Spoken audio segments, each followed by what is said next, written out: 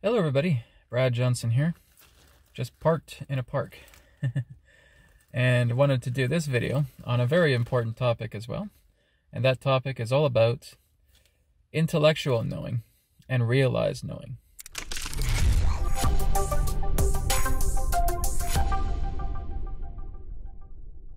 So with this type of topic, I'm doing this because this is something that comes up so much throughout the years. When I've been doing private sessions, or when I've been talking to groups, and so forth. So usually when I start talking about the nature of spirit, when I start talking about being in your heart space, learning to live inside the heart, understanding that we are all one, that we are all connected, that you are not the body, that you are not the mind, I get very, very commonly, yeah, Brad, I know all that. I know what you're trying to say. But I know that I'm one with spirit. I know that I am not the body and not the mind. I know that I am the divine in that way. But then you don't know. You see? This is where the problem lies. Many of us hear these things. We get it from videos. We get it from books. We get it from articles. We hear it from experts, teachers, etc. We hear it to death. We hear it to death about, I am one with all that is, I am not the body, I am not the mind, I need to learn to live from the inside, etc. Yeah, I know. And it goes on and on with the idea of intellectual knowing. But see, that's the problem. It's not about intellectual knowing. If you are going into the state of intellectual knowing, you're only looking at something at the surface. You hear the term, you hear the phrase. It's just becoming natural to you that as soon as I open up a spiritual book, it's going to tell me the same thing. Oh, I know what Brad's going to say, right? Look inside your heart, learn to live inside the heart, learn to be at one with spirit, learn to be one with the divine, etc., etc. But again, we intellectually know these things, but we do not spiritually know these things. We do not realize these things. And there is a very big difference between intellectually knowing these things and realizing these things. So this is why I call it intellectual knowing and realized knowing. Where realized knowing comes into play when you are actually going through an experience that you have learned from. Right? So if we're talking about the idea that I truly am one with God, I know that I am not the body and the mind, I have to go through an experience for me to truly realize that. I have to feel what it's like to live inside the heart. And when I'm there, I just look at the outer world and saying, wow, like nothing touches me in the outside world anymore. I'm not concerned about other people's opinions. I'm not concerned about current events or world events that's happening in the world. It's not fazing me anymore because I know it's not my business. I know it's not something for me to be concerned about. All I have to do is look after myself, is be responsible for myself, and then I shift, I transform, I metamorphosize into this true realized being. And now with my family and my friends, I simply present myself as I am. And I'm not concerned about other people's opinions anymore. I'm not concerned about the situations with the world. I'm not concerned about the problems that my family or friends are going through. Because I know that they are as I am. They too are loving, sentient beings. They too are the soul. They too are the divine. They too can learn to live inside, but I can't force that upon them. And I've been beating my head against the wall, trying to think that I need to enforce this upon them. I want them to be where I am. That's what I've been doing. And I don't have that drive anymore. Because I now realize that everything truly is in balance. Everything truly is whole. So just through that example, that is coming from a realized person. How did that person get realized? They went into the experience and they learned from it. They went within. And as they went within, there was processing taking place. That processing was helping to show them a bigger picture. And that's Spirit's job. That job is for Spirit to do that for you. That you are desiring to go within, that you are committed to know what it is like to truly go inside and feel that experience wholeheartedly. And say, oh my goodness, I can feel all these things washing away. All these regrets, these traumas, these conflicts, I've cleared them away. I've gone softer. Right? It's like people who are doing the BCR technique. They know this. They've actually done the work. And they've come out of the experience realized life is not about me juggling these regrets, these traumas, these conflicts anymore. I can now just drop the juggling balls. Let them fall to the ground where they will, and let them be. I'm not juggling the pain of life. I'm not juggling suffering anymore, because I no longer see suffering. If it's compared to a magician in a magic show, I can see all of the magician's tricks. I can see through their magic show. It doesn't intimidate me anymore. It doesn't bother me anymore. It doesn't concern me anymore, because now I've realized by doing something like an inner practice, I realize that I am that. I realize that I am the whole. I realize that as I clear away all these inessentials that have nothing to do with me, I'm free.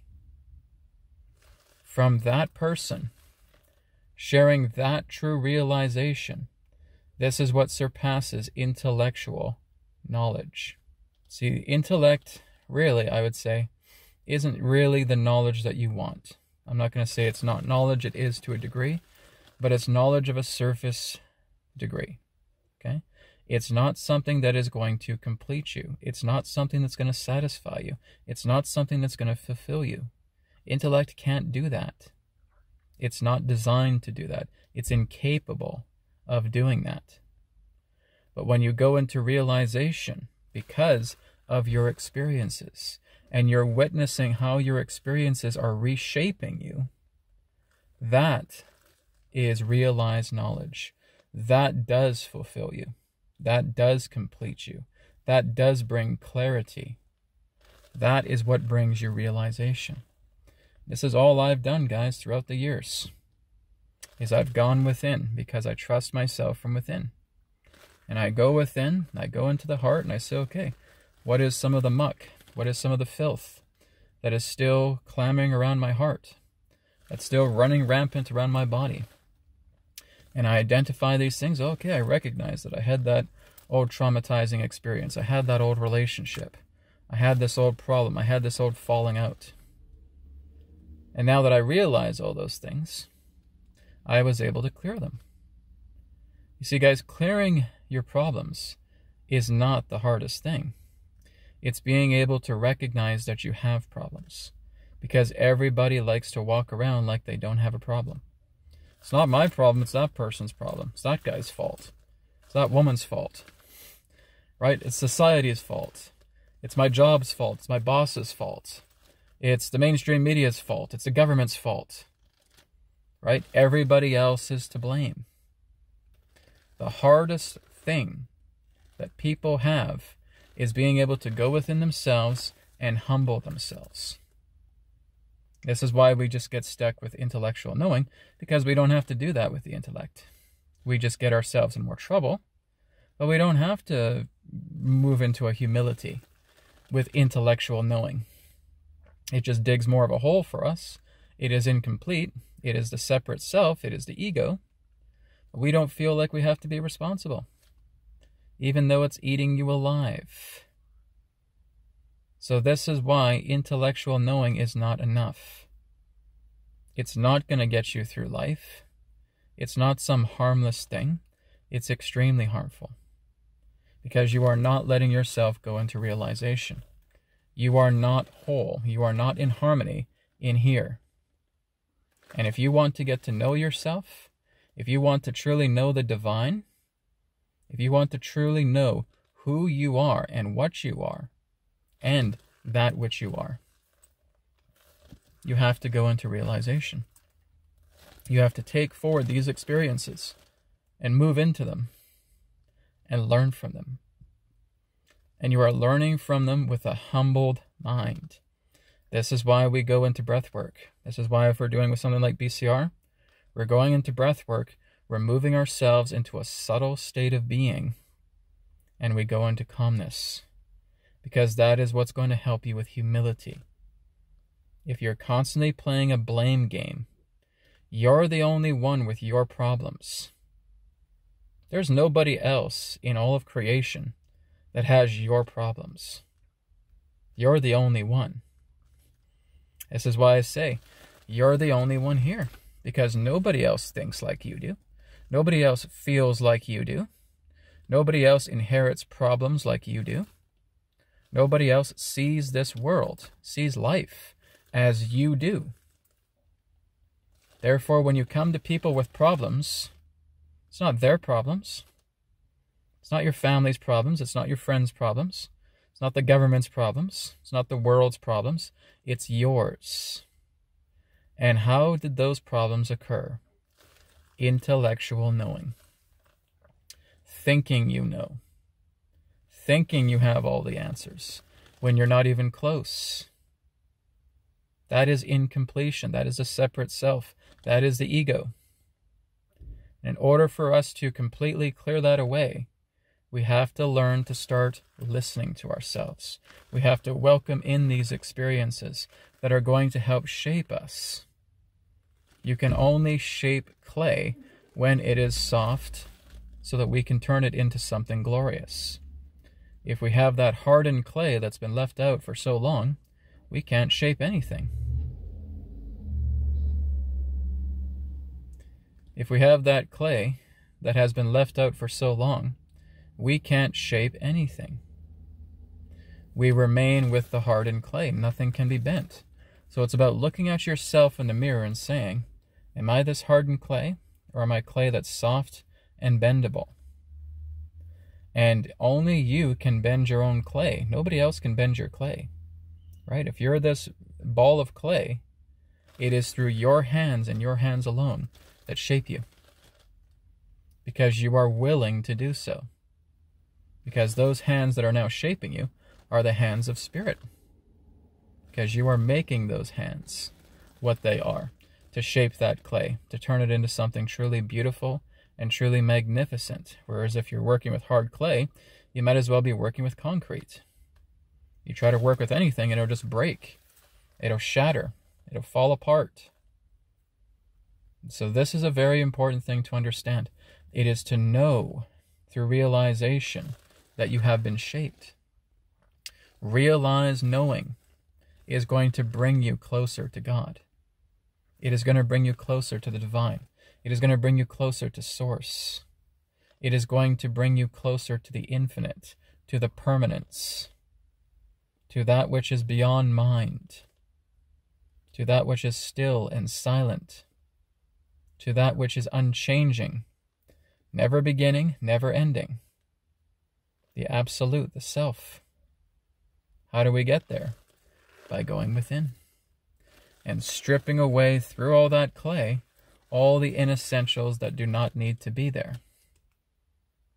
And the only way that is going to happen is through your humility, is through your ability to be calm, to not constantly getting worked up and getting offended and getting triggered about every single thing that you find on this planet, because your problems are your own. You cannot resolve a problem by being a problem.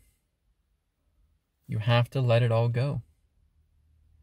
And when you go through that experience and say, oh my God, I've completely metamorphosized myself, I've completely shifted, I understand now what clarity I'm feeling. That is the wholeness. That is where the reward comes in the greatest way that can be expressed. You're no longer relying on the intellect. There's a time and a place for the intellect. We take care of it for earthly, worldly matters, right? We got to pay our bills. We go on our bank account, we take care of our bills. We got to go build some stuff around the house. We use the intellect to build stuff around the house. We need to fix our car. We use the intellect to fix our car. All of that's fine. But it's the idea of you really going into the depth of yourself. If you want depth, this is where realized knowing needs to come together. So again, before you say, oh, I know this, are you sure? I'm talking about you saying that when you say, you know this, this is the realization. This is what has brought me into wholeness. I am not trying to intellectually understand all of these spiritual teachings that Brad is trying to say. Because if you're only absorbing all this stuff that I've been sharing for the many years through your intellect, you haven't understood any of it. You have to really feel this through yourself. You have to feel it with your heart. You have to realize, I now know. I get it. Not just with me, with many great teachers as well too, where they have taught all of this. I'm not teaching you guys anything new. They have too shared this also. And we think we understand it by intellect. And you can't. You cannot really understand anything through intellect. Anything that matters anyways. That is where realized knowledge needs to come through. You have to understand this through the heart, not through the brain. So thank you so much for tuning into this video. And I'll speak to you again in another perspective of the now. Take care and be well. Thank you very much for checking out the New Earth Teachings YouTube channel. Feel free to like, comment, share, and subscribe. And you can check out the websites, newearthteachings.com, where you can order a private session, 3 questions by email, EQ method, and a lot more.